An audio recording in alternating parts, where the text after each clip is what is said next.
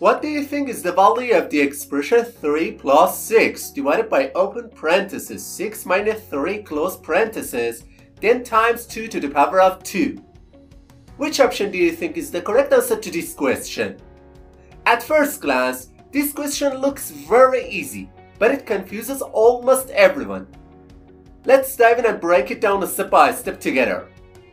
Many people, to solve this question, first go to the expression 3 plus 6, and instead of this expression, they write 9 divided by 6 minus 3 inside the parentheses, then times 2 to the power of 2.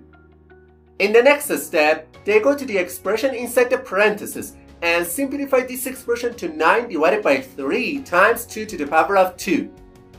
Then, they perform the division between 9 and 3, and instead of this expression, they write 3 times 2 to the power of 2. In the final step, they go to the expression 2 to the power of 2 and simplify this expression to 3 multiplied by 4, which ultimately gives them the answer 12. Then, without any hesitation, they quickly say that option D is the correct answer to this question. But this answer is absolutely wrong.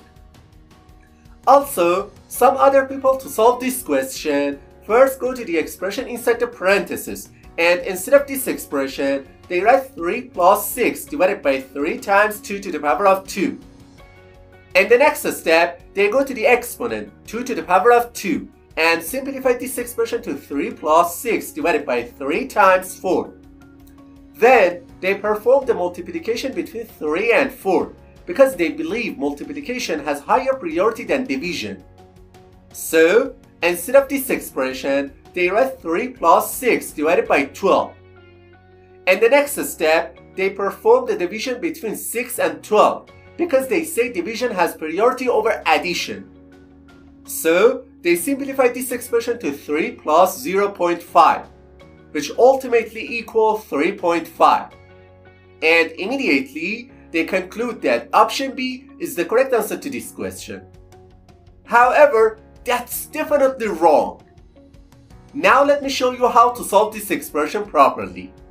As you can see in the image, in this expression, first we have an addition sign, then a division sign, followed by parentheses, then a multiplication, and finally exponent.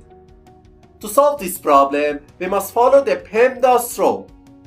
In this rule, P stands for parentheses, E stands for exponent, M stands for multiplication, D stands for division, A stands for addition, and S stands for subtraction.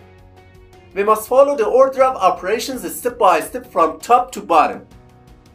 Okay, we'll start with the parentheses first because parentheses have the highest priority compared to the other operations. So, instead of this expression, we can write 3 plus 6 divided by 3 times 2 to the power of 2.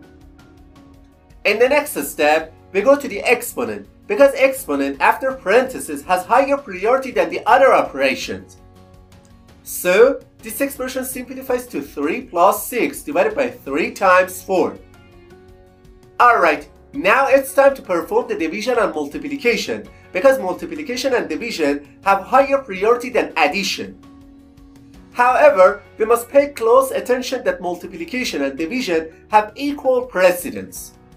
In this case, the best thing to do is to start from the left side of the expression performing the division and multiplication as we go. So, we'll start with the division between 6 and 3, and instead of this expression, we write 3 plus 2 multiplied by 4. In the next step, we go to the multiplication between 2 and 4 because multiplication has higher priority than addition.